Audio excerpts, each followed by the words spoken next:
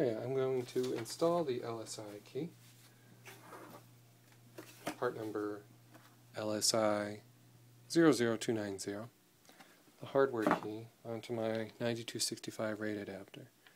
There's only one header here where it could possibly fit.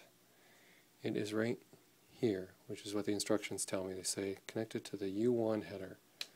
It says the word key next to it. You can read that. Let's get close. And it's keyed, meaning it only goes in one direction to install this chip. So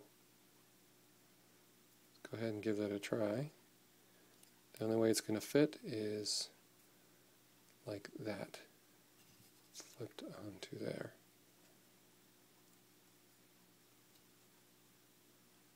Slide it on. And these little teeth here, grabbing that notch, and that's it.